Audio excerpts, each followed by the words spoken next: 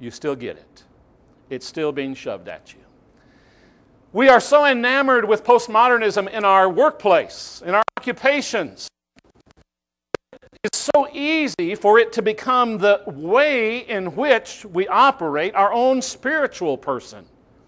And that is a much greater concern to me than what's going on in America. Woodrow Kroll has written this: when the church becomes an entertainment center, Bible literacy is usually an early casualty. People go away from the event with a smile on their face, but a void in their life. Folks, that describes what so many are attempting to do religiously today, that it's not funny. We want people to have a smile on their face, but individuals leave with an emptiness in their life. Why? Because if the new is not anchored to anchor points of the old, all it brings is chaos. Can the church do new things? Can the church be involved in things that are new? Absolutely. Had we? Should we? We had better be. But we had also better maintain that there are anchor points that we can never let go of. Let me illustrate this. Here is how this postmodern philosophy works on us. All of a sudden, certain activities that at one time would never even be considered by those who proclaim to be believers, certain activities are engaged in knowing full well that Jesus could never accompany me in that activity. I mean, we know that. But the postmodern philosophies get us to the point of denying that. It was nigh on to 15 years ago, Mandy's first day at East High School. She came home and she was impressed with all of the kids wearing bracelets that said WWJD, which stood for, what would Jesus do? Boy, that's one powerful question.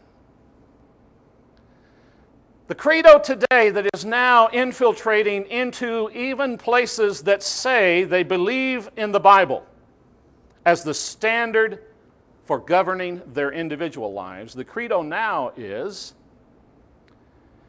JWMH.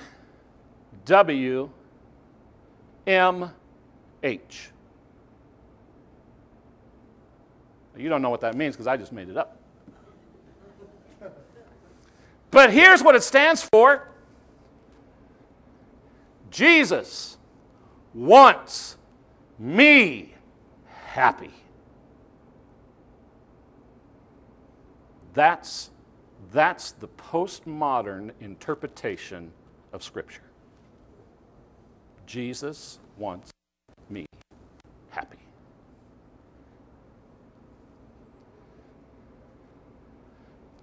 My kids can watch as friends of theirs end their marriage. Christian friends end their marriage. Not based upon what would Jesus do, but Jesus wants me happy. And people aren't afraid to proclaim that. Jesus wants me happy. How should we worship? Oh, here's the credo. Jesus wants me happy. You see, postmodernism begins to affect how we view the standard of Scripture. You know what? Jesus really doesn't want you happy. Jesus wants me holy. That's what Jesus wants. And if I'm holy, guess what? I am happy.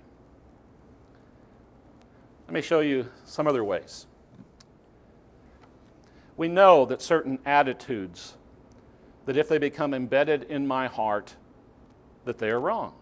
The Scripture tells me I should not unite myself with such attitudes. But again, it's postmodern thinking, by the way, which I pointed out last week, which is really not anything to do with modern. It has to do with humanism that began with Adam and Eve.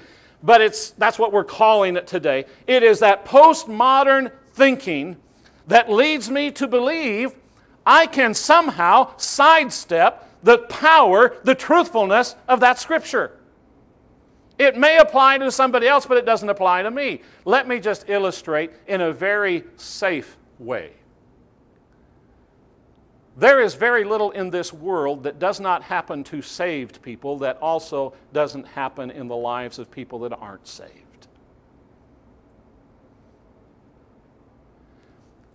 And if I respond to those situations in my life the same way as an unsaved person responds to it in their life, playing the victim role because of all this terribleness that has come into my life, what standard am I following?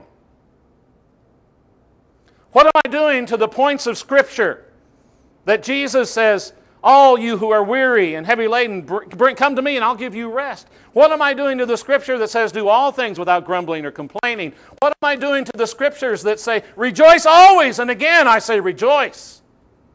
Oh, Dan, you just don't understand. You don't oh. It's not me that doesn't understand. It's the book that says this is the anchor point to suffering Christians. I'm supposed to be different than the world around me. But our postmodern way of interpreting Scripture is leading many believers down the road that we have just as much right to whine about our circumstance of life as does anybody else. What has God, have we so cheapened the grace of God?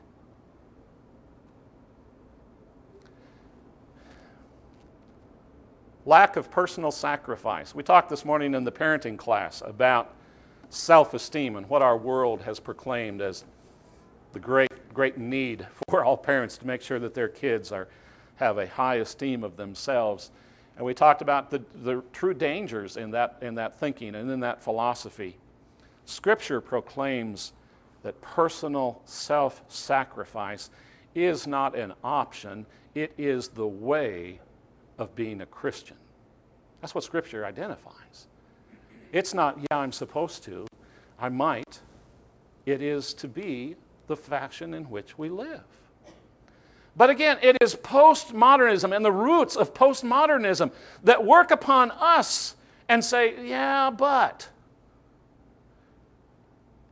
this is a new time and we've got to have new things for a new time. Okay, fine. But whatever is new needs to be anchored to something that's true and right. And so, spiritual things are not all about me.